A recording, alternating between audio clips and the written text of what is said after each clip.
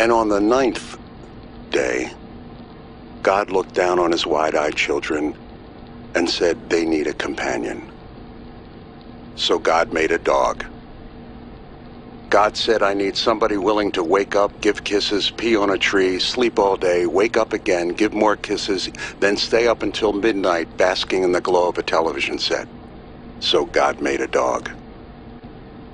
God said, I need somebody willing to sit, then stay, then roll over, then with no ego or complaint dress in hats they don't need and costumes they don't understand.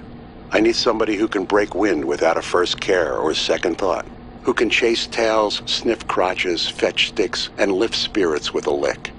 Somebody who, no matter what you didn't do or couldn't take or didn't win or couldn't make, will love you without judgment just the same. So God made a dog. God said, I need somebody strong enough to pull sleds and find bombs, yet gentle enough to love babies and lead the blind.